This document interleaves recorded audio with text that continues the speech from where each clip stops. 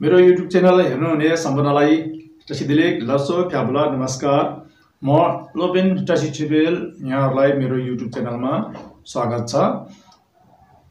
YouTube च्यानलको माध्यमबाट चाहिँ मैले चाहिँ विशेष गरेर हाम्रो पात्रमा आउने हाम्रो बुद्धिज्मको पात्रमा आउने योगको फलहरू के कस्तो छ अब तिथिहरू के परेको छ हो त्यसलाई चाहिँ बताउँदै जाने हो अनि जुन चाहिँ हाम्रो हिन्दूको पात्रमा आउने राशिहरू छ त्यसलाई चाहिँ यहाँ बताउँदैन, हामीले चाहिँ बुझिरहेको कुरा हो कि मैले घरिघरि भन्ने गरेको छु कि यहाँ चाहिँ राशि बताउँदैन है, यहाँ चाहिँ यसरी चाहिँ यो बताइरहेको है भनेर चाहिँ बताइरहेको छु। हजुरलाई यो जानकारी भएको कुरा हो। हामीले सुरु पनि गरिहेरौँ।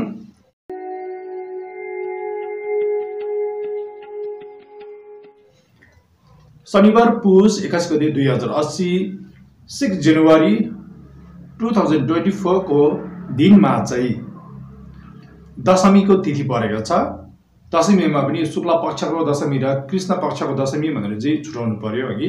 अहिले चाहिँ विशेष गरेर कृष्ण पक्षको दशमी परेको छ अघि। अब यो दशमी चाहिँ दशमीको तिथि चाहिँ खान्डो अघि, अनि खान्डो अर्थात् देवीको हामीले ढाकिनी भन्छौँ नि अघि, ढाकिनीको चाहिँ तिथि परेको हो। अनि एकदम राम्रो तिथि मान्छ हामीले। अनि अब शुक्ल पक्षको दशमी चाहिँ गुरु विषयको तिथि मान्छ कि। अनि अहिले चाहिँ अब खान्डोको भइहाल्यो अघि। खान्डो भन्ने बित्तिकै देवी, हामीले देवी अनि ढाकिनी पनि भन्छौँ कि उहाँको चाहिँ तिथि परेको हो।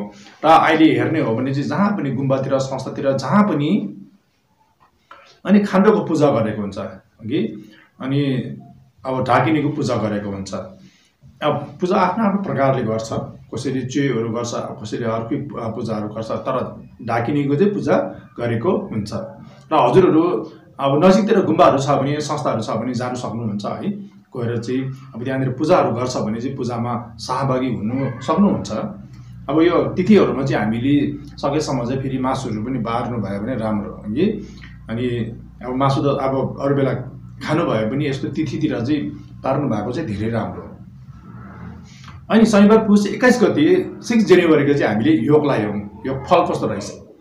योग चाहिँ सा लुङ अघि, सा भनेको माटो, लुङ भनेको वायु, माटो र वायु भेट भएको योग परेको रहेछ। अब यो योगलाई चाहिँ हामीले धन क्षति योग भनेर चाहिँ बुझ्नुपर्छ। धनको क्षति हुने रहेछ। अब यो योग चलेको बेलामा चाहिँ हामीले आफ्नो धनको चाहिँ अब क्षति हुने, धनको चाहिँ हानि हुने कामहरू चाहिँ गर्नु भएन।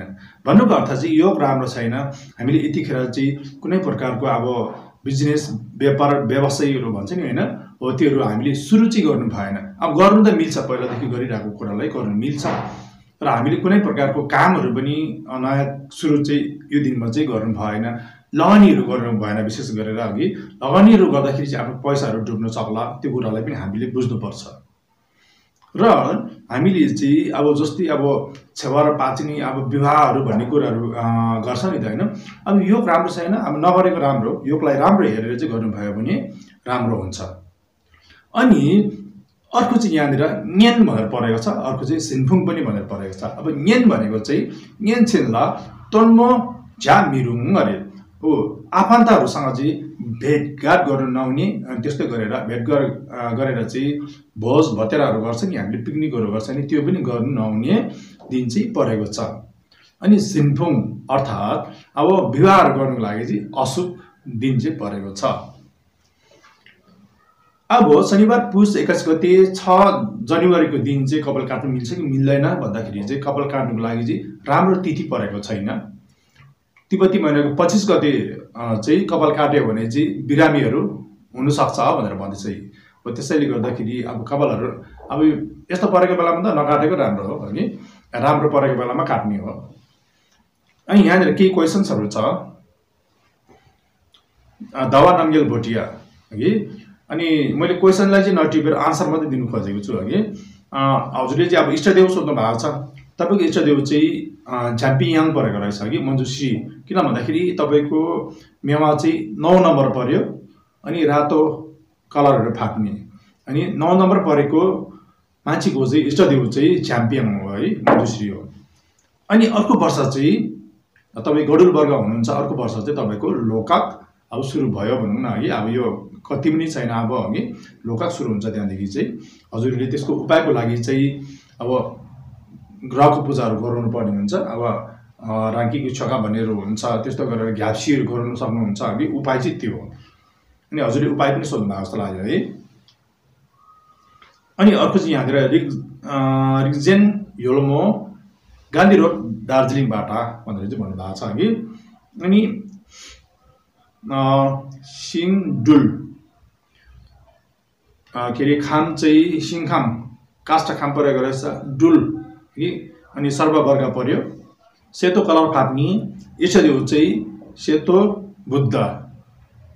अनि तपाईँको राम्रो बार चाहिँ मङ्गलबार अनि शुक्रबार, नराम्रो बार चाहिँ बुधबार। हजुरले बारलाई पनि सोध्नु भएको थियो कि। अनि यहाँनिर अर्को चाहिँ करुणा घले घर पुस महिनामा सार्नुको लागि चाहिँ कहिले राम्रो छ भनेर चाहिँ हजुरले सोध्नु भएको छ कि। अब पुस महिना त बित्नु पनि लागिसक्यो, 10-12 दिन छ हगि। तपाईँले चाहिँ यसो गर्नुभयो हुन्छ, माघको 1 गते चाहिँ राम्रो छ। 1 गते चाहिँ योग राम्रो छ र माघको 1 गते चाहिँ सोमबार परेको छ कि। सोमबार चाहिँ कुनै मान्छेको पनि कुनै लोकको पनि अनि घातक बार चाहिँ परेको हुँदैन। सोमबार सार्नु भयो भने राम्रो छ। सोमबार चाहिँ तपाईँको के अरे होमहरू गर्नुको लागि पनि तिथि परेको छ। अनि सोमबार सार्नु भयो भने चाहिँ राम्रो हुन्छ ल। अनि अर्को चाहिँ यहाँनिर याम्दी लामा कि 14 फेब्रुअरी 2024 भनेर भन्नुभएको छ कि। अनि यस्तो रहेछ हेर्नुहोस् त, अब 20 तारिकमा चाहिँ लोसार थियो। कहिले भन्दाखेरि 2004 अनि फेब्रुअरीमा हगि 20 तारिक लोसार थियो। अनि अब जन्मेको चाहिँ 14 तारिक रहेछ भनेपछि चाहिँ 7 दिनले चाहिँ के भेट्यो भन्दाखेरि लुक भेडा वर्ग भेट्यो हगि। अनि मेवालाई हेर्दाखेरि चाहिँ 6 नम्बर पर्यो, सेतो कलरहरू फाप्छ हगि। अनि इष्टदेव चाहिँ गुरु रिम्बुछे, कलर चाहिँ अब सेतो भइहाल्यो। अनि अब आउने साल चाहिँ अब अनि सिसे ग्रह छ। अब यसपालि चाहिँ थुनसुम छ, अर्को पालि चाहिँ सिसे ग्रह छ। अनि अर्को चाहिँ यहाँनिर एस मात्र भनेर छ हगि। अनि 20 अनि 80 लेख्नु भएको छ। अनि सालको चाहिँ ड्रागन वर्ग कुन खाम हुने रहेछ अरे। तपाईँको यो क्वेसन चाहिँ मैले अलिकति बुझ्नु सकिनँ, किन भन्दाखेरि 2080 भनेर हजुरले भन्नुभएको छ। 2080 को हो भने चाहिँ ड्रागन पर्दैन, 2080 को हो भने चाहिँ तपाईँको यो के अरे खराय वर्ग पर्छ। हजुरले फेरि यहाँनिर अलिक राम्रोसँगले अब बताइदिनु भयो हुन्छ कि, नत्र फेरि ड्रागन त पर्दैन 2080। किन भन्दाखेरि तपाईँले 20 अलग लेख्नु भएको छ, 80 अलग लेख्नु भएको छ नि त। सिक्किमबाट पूर्णिमाया तामाङ हगि। अनि उहाँले पनि छोराको लागि सोध्नु भएको छ। छोराको डेट अफ बर्थ चाहिँ हजुरले हेर्नुभयो भने अलिक मिस्टेक लेख्नु भएको छ हजुरले। त्यहाँनिर हजुरले अलिक सच्याउनुहोस् ल, अनि बताउनुलाई सजिलो हुन्छ नि। अनि मैले क्वेसन चाहिँ यति मात्रै लेखेको छु आज पनि। अब क्वेसन धेरै छ हगि। अनि क्वेसनको आन्सर चाहिँ मैले यति मात्रै बताएँ। हजुरलाई मैले जानकारी पनि गराएँ। अलिकति कोही बेला ढिलो पनि हुन्छ, कोही बेला अब यसो समस्या भएकोले गर्दाखेरि हजुरको अब सबैको अब आन्सर दिनु अलिकति नमिलेर चाहिँ एकैचोटि त्यत्रो दिँदाखेरि अलिक गाह्रो हुने रहेछ। त्यसैले गर्दाखेरि मैले यति मात्रै दिएको छु। अनि यति भन्दै आजको यो भिडियोलाई मैले यहाँ नै टुङ्गाउन चाहेँ। हस्त